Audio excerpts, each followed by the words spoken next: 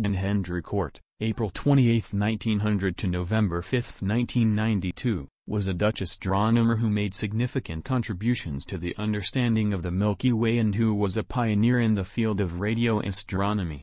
His New York Times obituary called him one of the century's foremost explorers of the universe. The European Space Agency website describes him as one of the greatest astronomers of the 20th century and states that he revolutionized astronomy through his groundbreaking discoveries.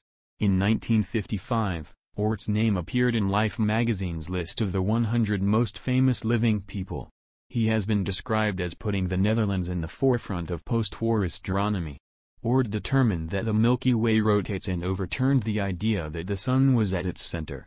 He also postulated the existence of the mysterious invisible dark matter in 1932, which is believed to make up roughly 84.5% of the total matter in the universe and whose gravitational pull causes the clustering of stars into galaxies and galaxies into connecting strings of galaxies.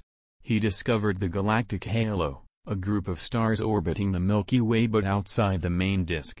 Additionally, Oort is responsible for a number of important insights about comets, including the realization that their orbits implied there was a lot more solar system than the region occupied by the planets.